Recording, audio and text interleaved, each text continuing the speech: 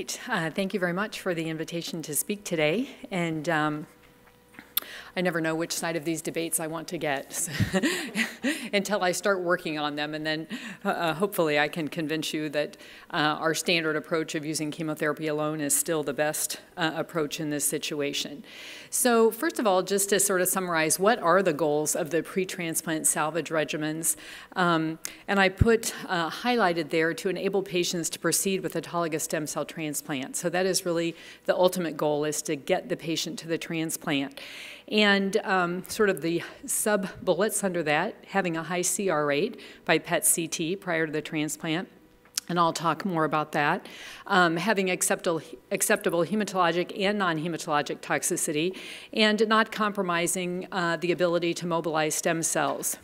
And I just put that curve up there, which is really trying to emphasize why you are really trying to enable patients to proceed with autologous stem cell transplant. So this is from a phase 2 study that we did in the CLGB several years ago, looking at the regimen of gemcitabine, vinorelbine, and doxil. And this shows the event-free survival for patients. The top curve shows the patients who received this regimen and then went on to a stem cell transplant, so second-line treatment. And then the bottom curve are for patients who had already failed a transplant, and this was just used as salvage post-transplant. And the response rates in both groups of patients, both pre- and post-transplant, was over 70%. And yet, despite those high response rates, the patients who had already failed a transplant had a very rapid relapse of their disease. So really not thinking that these treatments by themselves in the majority of patients will provide a durable remission. So what are the obstacles to identifying and selecting the best second-line salvage regimen? And there are several, some of which appear not to be, that we can't get past them. So the first is that there are really no phase 3 trials comparing these second-line regimens, and therefore there's really no gold standard second-line regimen to serve as the comparator for new combinations moving forward. Most of these regimens have been tested only in small phase 2 studies, often single center studies, and it's also very difficult to assess the late toxicities of any of these regimens. Certainly the acute toxicities are straightforward, but because the patients all go on to autologous stem cell transplant, we really don't know whether the treatment we gave them before transplant has anything to do with the late toxicities. Other obstacles, many reports do not include PET response in any of the patients or in all of the patients. And so, again, I just wanted to show sort of a comparison, again, of the GVD regimen about how PET can affect your response interpretation. So the first study there is when it was used as second line in the study I just discussed with the CLGB. There were 49 patients who were treated post-transplant. They had an overall response rate of 65% with a CR rate of 20%, and at that time we used only CT to evaluate the response and the CRs. And then Dr. Moskowitz and his colleagues at Memorial Sloan Kettering actually used the GVD regimen as a third-line regimen in patients who had not achieved a complete remission with their second-line regimen of ICE and treated 33 patients with GVD. All of the patients had a PET following the GVD with an overall response rate of 79% with 52% CR rates. So an even later line of therapy resulted in a significantly higher CR rate, which I think is just simply a matter of having PETs and not having PETs. And so the other question and problem that we always have when we're trying to evaluate these pre-transplant salvage regimens is, what is the primary endpoint for evaluating these regimens? Is it a PET-CR pre-transplant, or is it the progression-free or event-free survival post-transplant? And this is just a table that shows some of the most common pre-transplant chemotherapy regimens that we use. So I listed the 5 regimens that I think are used most commonly in the US, in Canada, in Europe. And as you can see, the CR rates, some of which had a PET, some of which did not have a PET, are kind of all over the board there in the second column from the right, and that they range from 7% with the GDP regimen using no PET scan to as high as 54 to 61% with the IGEV and the IEV, and at least the IGEV had a PET scan. But if you look at the far right column, looking at the progression-free or event-free survival, and again, those numbers are ranging from 2-year event-free survival to 5-year, depending on what was in the publication. But as you can see, they all look very similar, so sort of ranging anywhere from 51 to 68%. So at least on the basis of looking at all of the historical small trials, you would think that the event-free survival or the progression-free survival is probably the endpoint that you want to look at with these patients, and historically has been what we have been most interested in. More recently, over the last couple of years, there have been some publications looking at whether the PET-CR pre-transplant is prognostic of the eventual event-free survival. And I'm really going to just show 2 studies looking at this. And the largest one is from Memorial Sloan Kettering, and this was the first publication. It was a phase 2 study from Dr. Moskowitz, 97 patients with relapsed or refractory Hodgkin lymphoma following their first line of therapy, and they either received ICE or augmented ICE for 2 cycles, and that decision was based on their risk factors at relapse. If they had risk factors, they were given augmented ICE. If they did not have risk factors, they were given standard ICE. And augmented ICE basically doubles the doses of ifosfamide and etoposide and uses the same carbo dose. So it's definitely a much more aggressive regimen. And then patients had a PET-CT following the second cycle, and they were considered to be a CR if they had a Deauville score of 1 or 2. If they did not have a CR, they went on to receive 2 cycles of GVD, and if they had a CR to ICE and or GVD, then they went on to their stem cell transplant, and the majority of them received a radiation-based regimen. So this is their sort of conclusion, which is that patients who have a CR following 2 cycles of ICE, or interestingly 2 cycles of ICE followed by GVD, if they had a CR to either the ICE or the GVD, they had an excellent prognosis with a 3-year event-free survival of 80%. And this was regardless of their salvage risk factors.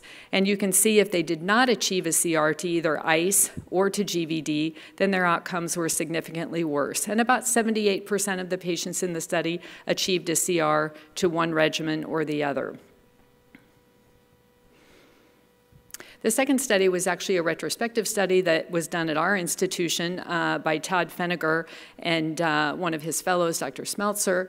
And this was, we had 106 patients who were transplanted at WashU for relapsed Hodgkin's between 2001 and 2007. And of those 106 patients, 46 patients had had a pre-transplant PET following their second-line salvage. The PETs here were done anywhere from 1 to 4 after 1 to 4 cycles of salvage, and there was a variety of salvage regimens that were used. And as you can see from this, this shows the event-free survival and overall survival for patients who had a PET that was negative versus positive PET at the completion of their salvage therapy prior to transplant, with results that look very similar to Dr. Moskowitz's study. So on the left is the event-free survival, again, about a 3-year event-free survival of 80% if they had a negative PET after second-line salvage heading into transplant. And in this study, the pre-transplant prognostic scores, there were several scores that were looked at, did not correlate with outcomes, only the result of the PET.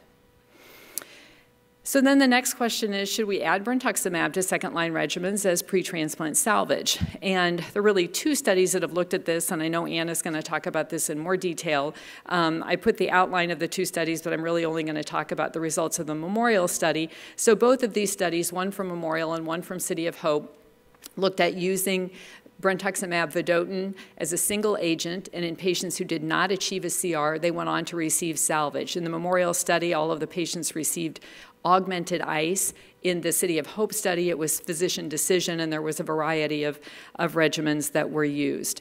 And in the Memorial study, if they did not have a CR after BV, then they were required to get the augmented ICE before they went on to transplant.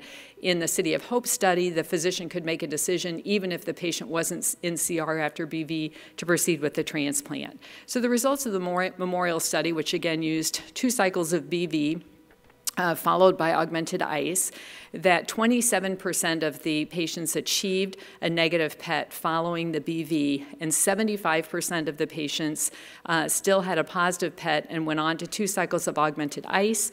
69% of those patients achieved a CR by PET and went on to transplant at that point. So overall, 73% of the patients were PET negative before they went on to their transplant. And the very early event-free survivals were in the manuscript, showing about an EFS of about 90%. So then the question is BV followed by augmented ICE better than just giving ICE or augmented ICE followed by GVD before the transplant? So the overall PET negative rate was 73% with the BV approach, 78% with our old approach. For augmented ICE times 2, that interestingly in the BV approach that 75% of patients required augmented ICE, whereas in the initial approach only 42% of patients required augmented ICE. And if you look at the toxicities in the papers for the augmented ICE versus ICE, that the incidence of febrile neutropenia with ICE was about 6%. With augmented ICE, it's about somewhere between 20 and 30%. And so significantly more toxic, more hospitalizations with augmented ICE, and a higher percentage of patients are actually receiving that on the sequential BV augmented ICE arm. In terms of the transplant, that delaying it an additional 2 months to receive additional salvage therapy, that 75% of the patients with the new approach were delayed as opposed to 39% of patients with the old approach. The 2-year event-free survivals look similar, again, very early follow-up. So then the question is, what other obstacles are going to be coming our way very shortly, despite the ones that we've already outlined? And I've just put down sort of a laundry list of things that I worry about in terms of how to evaluate these new therapies and new combinations in this setting as we move forward. And the PFS endpoint in the current and the future trials will almost certainly reflect the use of BV maintenance in a certain percentage of patients, which is going to make that endpoint more difficult to look at. The definition of the pre-transplant PET CR is a moving target. The initial publications use scores of 1 to 2. The recent publications suggest that score 1 to 3 is a CR. There's also been recent publications looking at delta SUV in this setting and showing that perhaps that is equivalent to the Deauville score or even perhaps better. And then the other sort of kink will be the new response criteria that were recently published for evaluating regimens that incorporate immunotherapy, such as PD-1 inhibitors. There's a new category called indeterminate response, so not quite sure what we're going to do with that. And patients are treated through progressive disease for 12 additional weeks, so the progression-free survival will be longer. And it's difficult to use the PET CR as a primary endpoint in these studies because residual uptake may be coded as indeterminate response, and it's unclear if it represents disease. So again, these are kind of in the future making it even more difficult to make this decision. So in conclusion, I think that the pre-transplant PET is highly predictive of outcomes in relapsed refractory Hodgkin lymphoma, and it does look like the CR matters. The traditional second-line chemotherapy regimens, which I've listed there, have PET CR rates of higher than 50%, maybe as high as 60%, as opposed to single-agent BV, which has a PET CR rate of 30% and delays transplant in about 70% of patients. I think Ann will show us some preliminary data, but we're certainly awaiting mature data on any BV chemo combinations. And I think we definitely need a randomized trial comparing the chemo-only approach, one of these 3 regimens that I've listed, versus a BV-based regimen. My current approach is to give ICE for 2 to 3 cycles. If they have a CR, we go on to transplant. If no CR, either BV or GVD as third-line therapy. So currently, I don't think there is a role outside the setting of a clinical trial for incorporating BV as second-line treatment. Thanks.